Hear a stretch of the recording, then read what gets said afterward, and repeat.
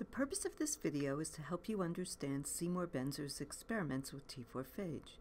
Using strains of T4 phage with different mutations in a locus called R2, Benzer explored the nature of a gene. Benzer did two experiments, one involving complementation and another involving recombination. It's important to make sure that you understand the difference. We now know that a gene is a segment of DNA, a series of base pairs, that is transcribed to produce an RNA. That RNA can be the terminal gene product, or it can be a messenger RNA that is translated into a protein. Before scientists knew much about the nature of a gene, Benzer tested the hypothesis that a gene is a segment of DNA composed of base pairs. Benzer's experiments asked two questions. First, can parts of a gene be separately mutated? The alternative is that an entire gene is either mutant or normal. Second, can recombination occur inside of a gene? The alternative is that recombination can occur only between genes.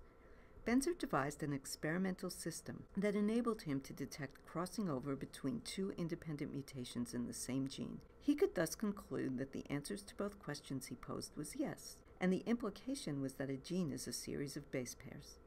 Benzer used two different strains of E. coli called B and K and two different strains of T4 phage, wild type and R2 or rapid lysis mutants. The R2 mutant phage had both abnormal plaque size and abnormal host range. The R2 mutants make larger than normal plaques on E. coli B, and they cannot propagate on E. coli K at all. The inability of R2 mutants to make plaques on E. coli K was most important to Benzer's experiments. Benzer's central idea was that if the R2 gene is a series of base pairs, then different R2 mutants could have mutated base pairs at different locations along the gene. If so, crossing over between base pairs located between the two mutations would generate wild-type R2 genes. Just to be clear, suppose the wild-type R2 gene has an AT base pair at this position and a GC base pair here. One R2 mutant could have a transversion mutation at this location, and another R2 mutant could have a transition mutation here. The two different R2 mutant genes would each have a wild-type base pair at the location of the other R2 mutation.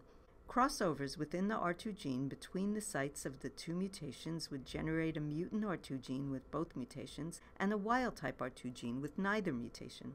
Benzer realized that before he did the recombination experiment, he needed to be sure that his R2 mutant strains all had mutations in the same gene. Otherwise, his experiment wasn't testing the nature of a gene. All of his R2 mutants had the same mutant phenotype, larger than normal plaques on E. coli B and no plaques on E. coli K, and all of them mapped to a specific location on the T4 phage genome.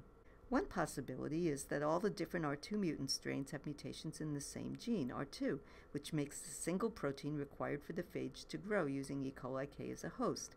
However, another possibility is that two separate genes, R2A and R2B, exist, each of which makes a different protein, and both of which are required for growth on E. coli K.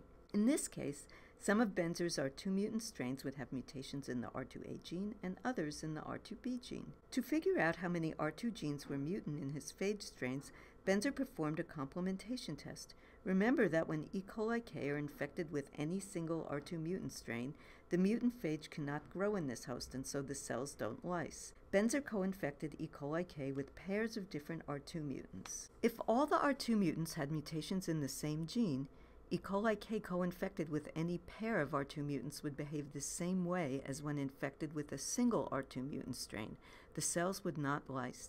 However, Benzer found that some mutant pairs were able to lyse E. coli K. The phage in these pairs must have had mutations in different genes. Co-infected R2 mutant pairs that had mutations in the same gene, here R2A, could not make A protein. These co-infections did not result in complementation.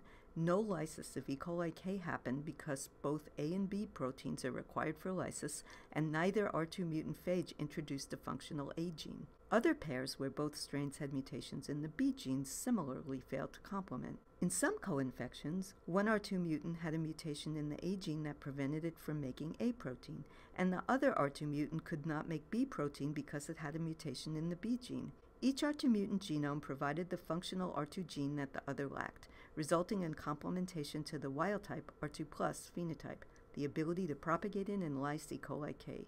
An example of what Benzer's complementation data would have looked like is shown here. A A complementation matrix is a convenient way to record the results of pairwise co-infections. Each box represents a different co-infection experiment. For example, this box represents the co-infection of R2 mutant strains 2 and 4. A plus means that complementation occurred. When co-infected, the 2 mutant phages showed the wild-type phenotype. They could lyse the E. coli K cells. No complementation, no lysis of E. coli K is indicated by a minus. Benzer's R2 mutant collection contained 2 complementation groups, which he called A and B. No complementation happens in co-infection of E. coli K with any pair of R2 mutant strains within group A or within group B, but complementation is observed in pairwise co-infections of any group A mutant with any group B mutant.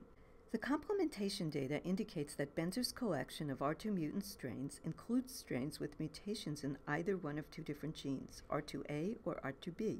Each complementation group corresponds to a different gene, and the strains within each group have different mutant alleles of either R2A or R2B.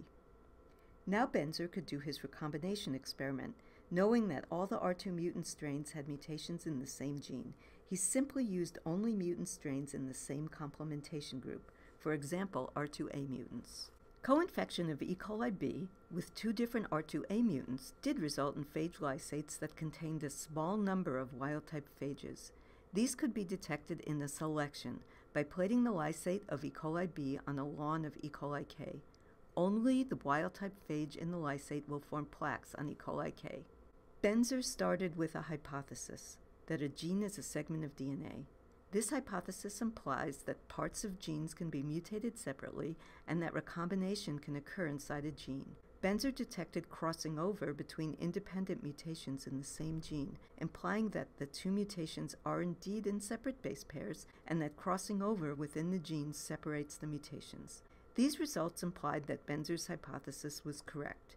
In addition, Benzer defined a gene as a unit of function, detectable experimentally as a complementation group.